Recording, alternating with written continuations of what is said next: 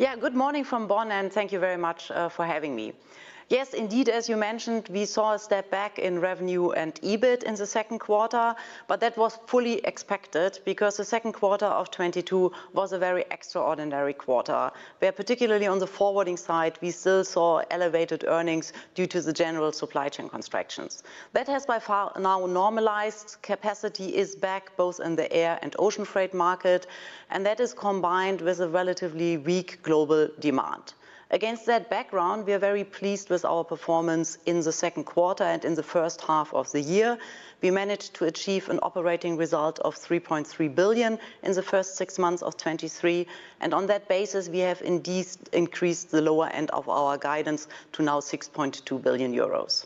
Right, you continue to be in expansion mode, even though there's been some pressure in this quarter on the headline numbers. And your acquisition of M&G Cargo is something that's interesting, giving you more scale in Turkey. How value accretive is this, and are you in acquisitive mode? I think it's a great question because that points to one of the core pillars of our strategy, e-commerce, which is for us a continued driver of growth.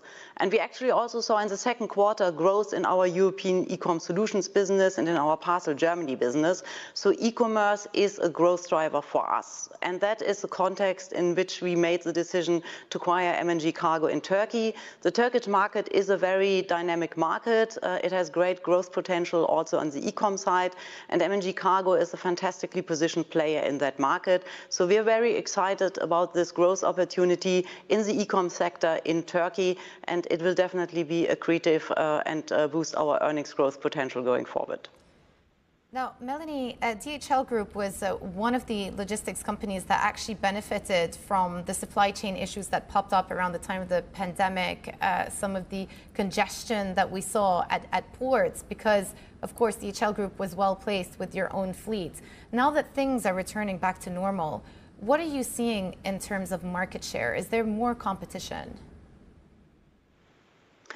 Yeah, I think it's a complex question because it varies between the different businesses. So, I mean, first of all, on the e-com side, we have seen a structural increase in e-com penetration. Yes, there has been some normalization over the last quarters, but when you look at the level of our e-com volumes across the board, it's significantly higher than what it was pre-pandemic. So that has been a boost for us and I think also for the e-com business overall.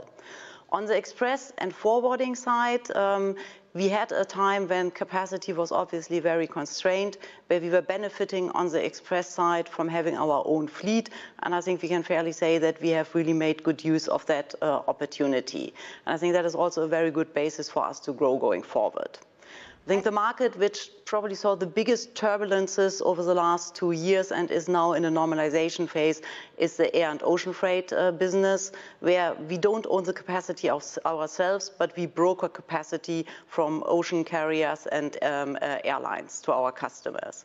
Here we saw a very strong capacity constraint, and that was coupled with some peaky extraordinary demand peaks over the last 2 years.